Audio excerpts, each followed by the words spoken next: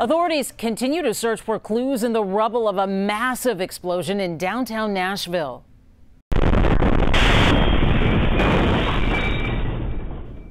The blast rocking the city's business district, damaging buildings blocks away. Police say it was an intentional act. Officers responding to reports of shots fired came upon an RV in front of an AT&T building. A recording broadcasting from the RV warned an explosion was about to happen.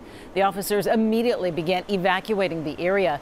3 people suffered minor injuries. No deaths have been confirmed, but authorities are examining possible human remains found near the site. The FBI is leading up the investigation. We live here, we work here, and we're putting everything we have into finding who was responsible for what's happened here today. The explosion also caused widespread communication outages, with some police departments reporting their 911 systems in the area were knocked offline.